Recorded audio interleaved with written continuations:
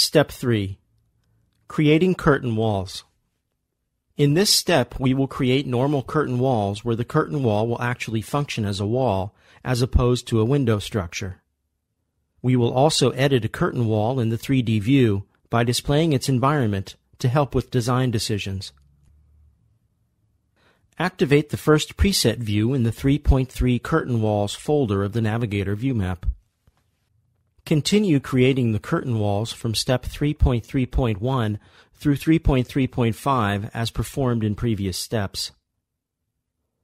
Always first activate the appropriate preset view. Check what the favorite view calls for, and then activate the required favorite from the list. Finally, click at the 3 points in sequence as called for by the labels, and then specify the height and bottom level values for the new curtain wall.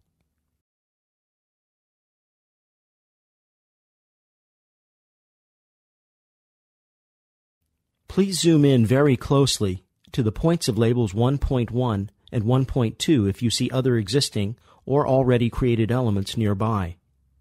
Do this because you may accidentally click to another element if you don't zoom in close enough.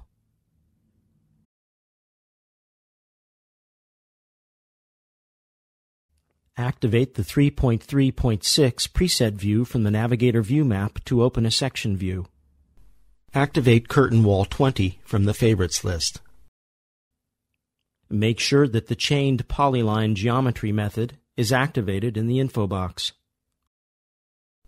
Click on the points of labels 1.1, 1.2, 1.3, 1.4, and 1.5 to specify the location of the curtain wall.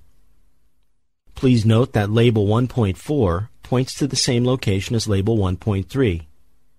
This double click will finish creating the curtain wall shape's polyline. At the Place Curtain Wall on a Section dialog, select the second positioning option. In sections and elevations, curtain walls are created relative to a vertical plane of the section or elevation cut plane. Enter 25-10 in the first text field to specify the distance of extrusion for the curtain wall in 25 feet and 10 inches. Finally, click the Place button to place the curtain wall. Activate the 3.3.7 preset view from the Navigator view map. We are now back on the floor plan and our curtain wall is placed. Activate the arrow tool from the toolbox. Select the curtain wall pointed to by label 1. Right-click anywhere in the floor plan and select the Show Selection Marquee in 3D menu command from the context menu. If the curtain wall is not visible, click the Fit in Window button located among the buttons to the left of the horizontal scroll bar of the 3D viewpoint. Activate the Orbit Navigation mode at the bottom of the 3D window. You can also hold down the Shift key and the middle mouse button for the same result. The Orbit Navigation mode lets you freely rotate and move around the curtain wall in 3D. Right-click anywhere in the 3D window, and in the appearing context menu, select the Go to Floor Plan menu command to return to the floor plan viewpoint. Since the curtain wall was placed based on the location of the section line, we'll need to move it a bit to its correct location. With the curtain wall selected and the arrow tool active, click on the bottom edge of the outline of the curtain wall body. Activate the drag command from the appearing pet palette. Move the cursor down along the appearing guideline, which is perpendicular to the edge of the curtain wall. Move the cursor until it reaches the edge of the composite wall and the perpendicular sign is indicated by the smart cursor. Click again to complete the drag operation and move the curtain wall to its correct location. Finally, click anywhere to deselect the curtain wall. Activate the next preset view in the Navigator view map to edit a previously placed curtain wall. We will edit the curtain wall appointed by label arrow 1. Let's continue this exercise in the 3D window. Activate the next preset view to display this curtain wall in its environment in 3D. Zoom in to the closest curtain wall and select it with the help of the arrow tool. Notice that the Edit label appears in the middle of the selected curtain wall. Click this label to edit the curtain wall in 3D. Notice that only the selected curtain wall is displayed regularly. The rest of the building elements are displayed with transparent colors. This is to help with the 3D editing of the curtain wall by displaying its environment to help with design decisions. Zoom into the curtain wall using the scroll wheel of the mouse. You can also activate the Orbit Navigating option to rotate the view if necessary. Notice the curtain wall's Edit Mode display palette at the top left corner of the 3D window. Click the eye icon in front of the panel label to hide the panels of the curtain wall. Certain frames are not needed for our design, so we will remove these. Please note that boundary curtain wall frames cannot be removed, but they can be set to be invisible.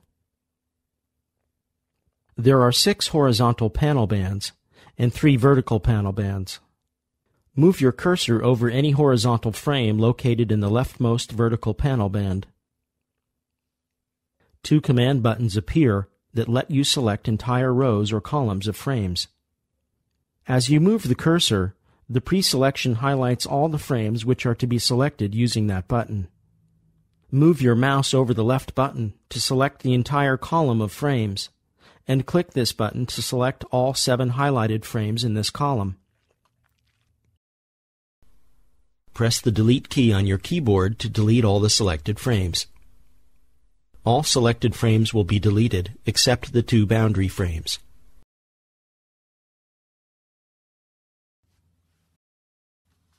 Select the whole series of vertical frames, second from the right, by moving your mouse over one of them. Then, click the rightmost of the 2 appearing selection buttons. With the Shift key held down, click each of the 2 longest selected frames to remove them from the selection.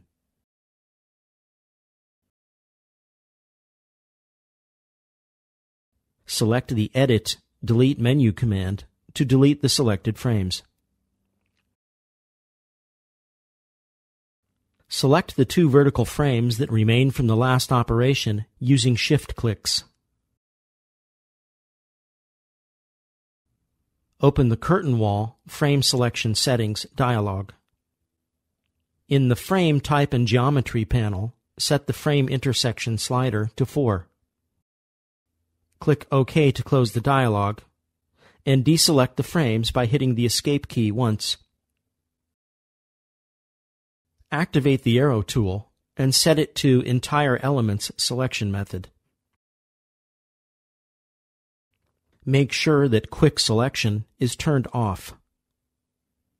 With this method, only elements that are entirely within a selection polygon will be selected.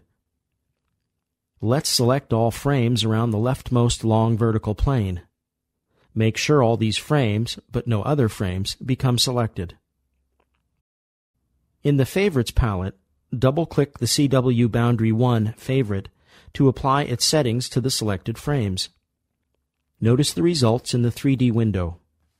Press Escape to deselect the previously selected elements. Please do this after each of the following editing operations. Now, select only the series of vertical frames that is second from left by clicking on any of them and clicking the rightmost of the 2 appearing buttons. Open the Curtain Wall Frame Selection Settings dialog. In the Frame Type and Geometry panel, set the frame intersection slider to 16. Click OK when done to leave the dialog.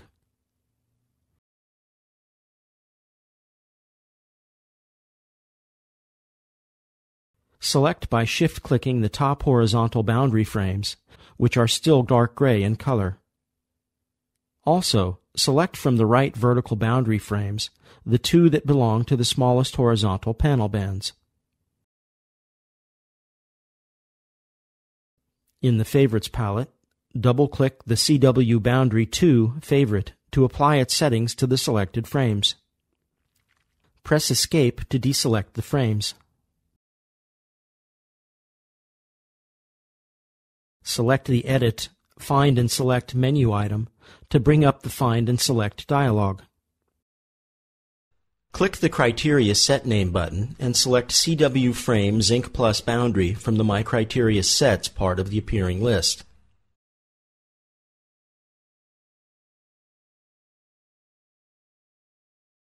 The stored criteria will be loaded into the dialog. Click the plus button in the lower right corner of the dialog to add elements meeting the criteria of the selection. All boundary frames with the assigned material Metal Zinc Dark will be selected. Open up the Settings dialog and set the selected frame's intersection slider to a value of 3. Click OK to apply the changes and to leave the dialog. Exit the Find and Select dialog and press Escape to deselect the selected elements. Make the panels visible by clicking on the eye icon next to the panel category.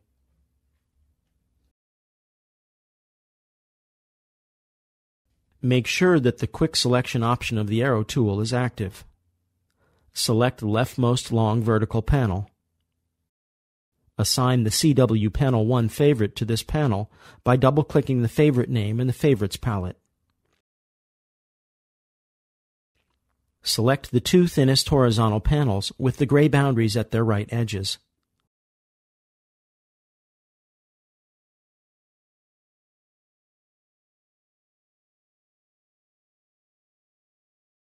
Assign the CW Panel 2 favorite to them.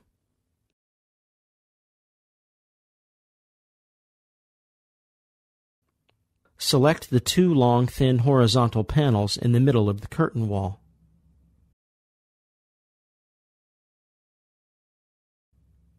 Assign the CW Panel 3 favorite to them. Of the 4 remaining vertical panels we have not modified yet, select the 2 on the right side.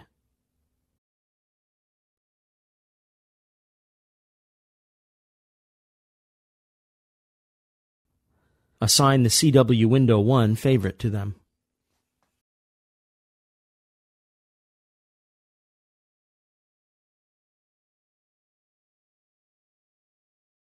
Click OK in the Curtain Wall Editing menu to accept all changes.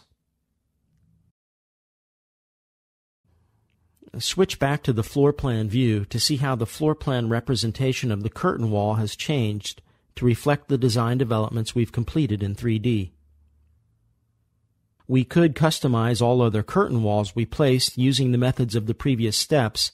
However, we've prepared these steps in advance to save time. Activate the last preset view located in the current folder of the view map. In this view, all curtain walls are placed and modified to their final specification.